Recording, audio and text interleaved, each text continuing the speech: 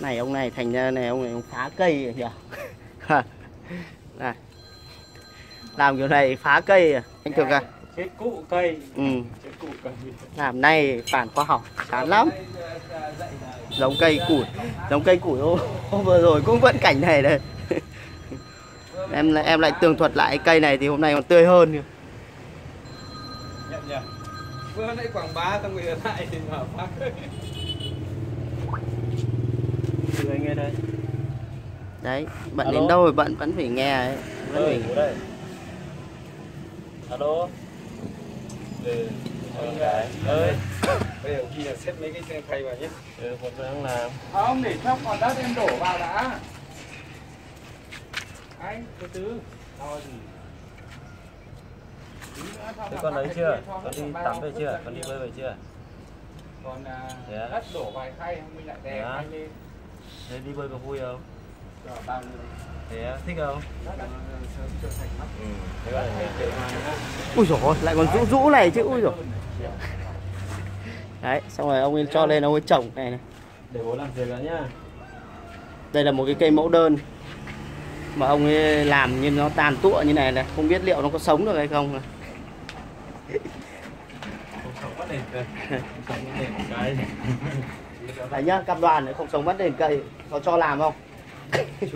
Cho làm. Đấy, cái cây mẫu đơn đẹp như này mà ông ấy.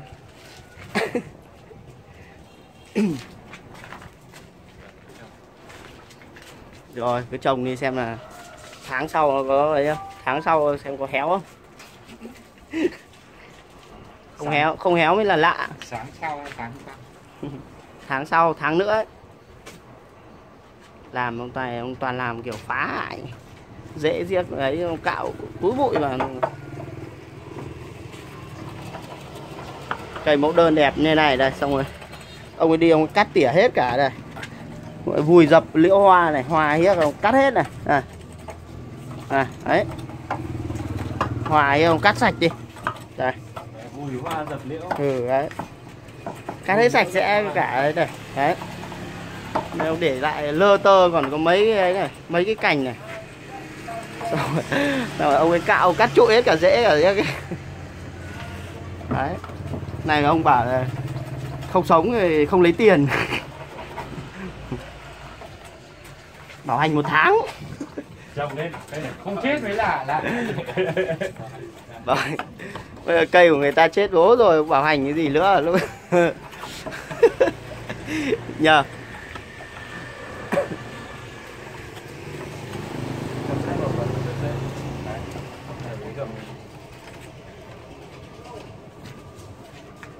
Nào theo các bạn thì cây này liệu có sống được không?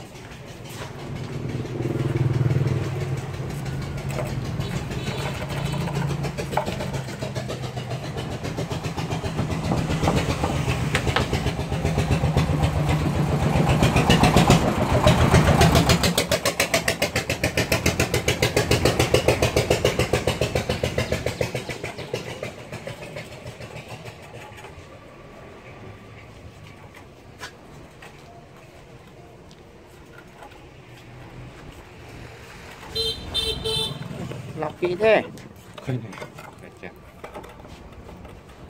Chắc gì đã sống được mà gớm không?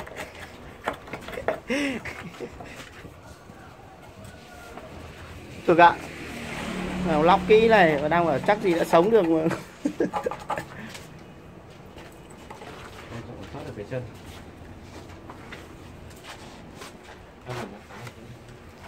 Rồi, cây này lại cho đất nhiều này cơ.